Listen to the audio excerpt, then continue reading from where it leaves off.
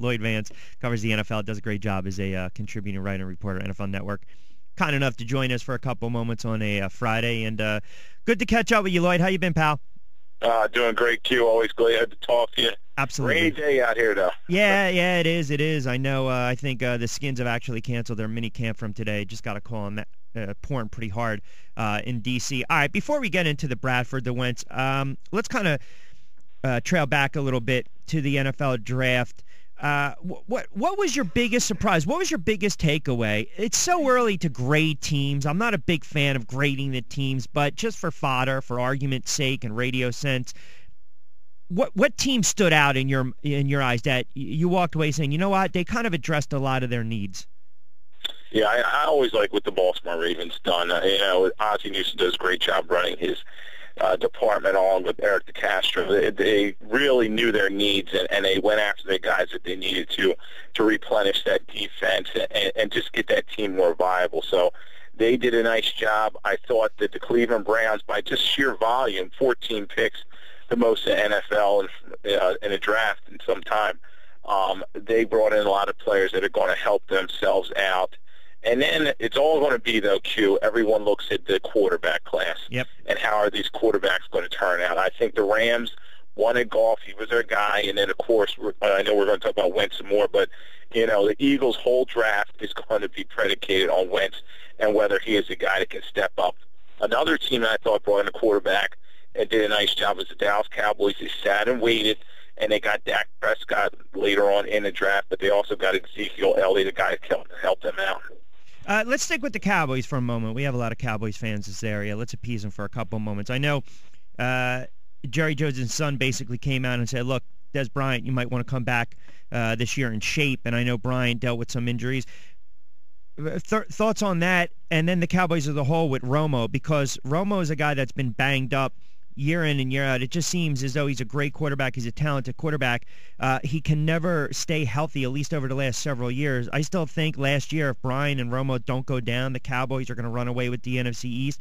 But going into this season, I mean, I'm sure the health of those two players has to be on the top of every Cowboys' minds right now, because if they go, the whole team goes. Yeah, correct. And they have a great offensive line that's going to do a great job for them protecting the quarterback and opening some holes for Elliott as he comes in there. But it is going to ride on Romo. He breaks the collarbone twice, and they just couldn't win any games without him. I think they were 1-10 without him. Now they have Kellen Moore behind him. I don't believe in him. Maybe Dak Prescott can step up.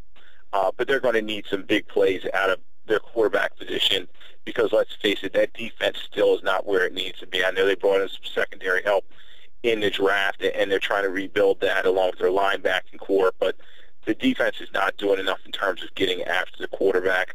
I think in the end, Romo can stay healthy. He's 36 years old, totally the key, as you said. Des Bryant, a guy who has to get serious about his craft. They paid him very well, franchise receiver. And this team needs to be the team that almost made it to the NFC Championship game in 2014. Yeah, and Romo played 15 games that year, and he was 12-3 as a starter, and he had a monster season with 34 touchdowns. You're right.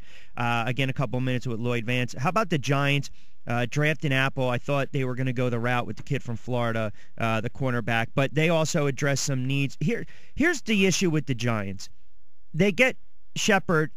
They believe Victor Cruz is coming back 100%, even 95, 80% for Victor Cruz in the slot is a huge deal for the Giants in that offense. And I know right away people are saying Eli's going to be one of those MVP candidates. They're going to put up a lot of yards. They're going to put up a lot of points. They invested a lot of money in that defense. I cannot make a sound judgment yet until I actually watch these guys in the preseason and then maybe 3 or 4 weeks into the league, because into the season, if it's the same old nonsense and they can't get to the quarterback and that secondary is exposed, it's a 6-10 year for the Giants again. Yeah, the Giants are a team, we just don't know who they are right now. And as you said, spent a ton of money on the defense, bringing in guys like Olivier Vernon, and he's going to have to do a job getting after a quarterback. Hopefully Jason Pierre-Paul can come back and be the player he once was. We're not sure with that hand injury what type of guy he'll be, but that defense has to be attacking once again, making Steve Spagnuolo look like a genius, but that back end has to do a better job. As you said, just allowed way too many big plays last year. And offensively, they do have the horses.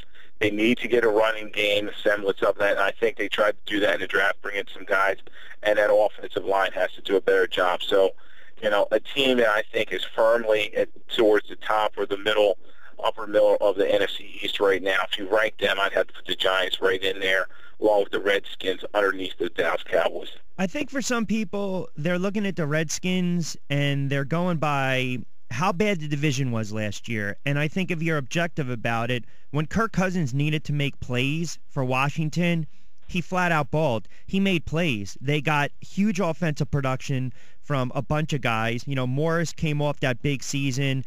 Jordan Reed deserved that contract extension. Here's a tight end that almost amassed 1,000 yards and close to 90 receptions. He had well over 10, 11 touchdowns last year. He's a big playmaker. They've got depth in positions.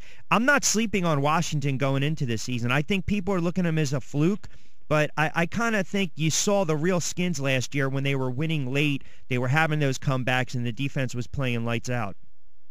Yeah, and they're a good team. They're an explosive team. And Kirk Cousins, a lot of people want to give him credit, say he was a caretaker, quarterback position. He can drive the football down the field. And Matt Jones, if he can overcome his fumbling issues, can be a solid running back. That's why they let Morris walk in free agency. So, you bring Doxson in, who's explosive young receiver, put him with Deshaun Jackson. They can put up points with anybody. The key is Ken Dallas' secondary that they're trying to rebuild. Can they cover these speedy guys for the Redskins? So great matchup between those two teams, as well as the Giants have those explosive outside players. And let's face it, the Eagles, I probably thought they should have looked more defensively in the draft because their defense was just hurting last year. And let me ask you a couple questions on the Eagles as we start to close it out. Forget about the Bradford nonsense.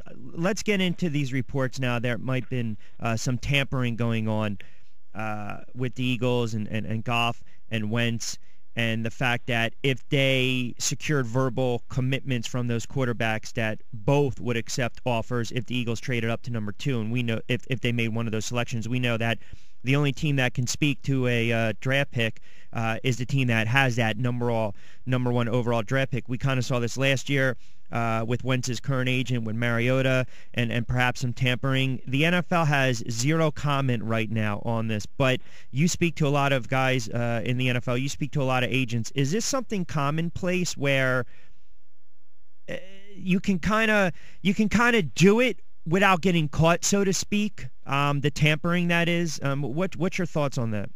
Yeah, Q, you're talking about legal tampering, and that's what the league has brought into the verbiage. They even added that into the free agency period. But these agents are always going to talk to general managers that they have an established relationship with.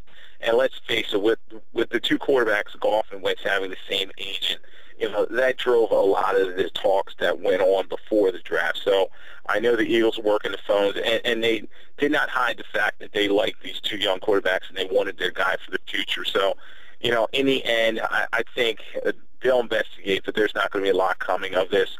We saw last year they had proof with Jeremy Maclin and the Chiefs, telephone calls, text messages, and then that ended up costing them in terms of draft picks. Yeah. So we'll see what evidence comes out here. All right, I would be remiss if I didn't close out the interview asking you, why does Tom Condon keep talking? Because everything he says is an absolute contradiction. I don't know if you heard the opening monologue. Is it just possible that at the end of the day, Tom Condon really doesn't have that much confidence in his client, even though he's throwing himself on the sword, but maybe he just really doesn't believe in Bradford?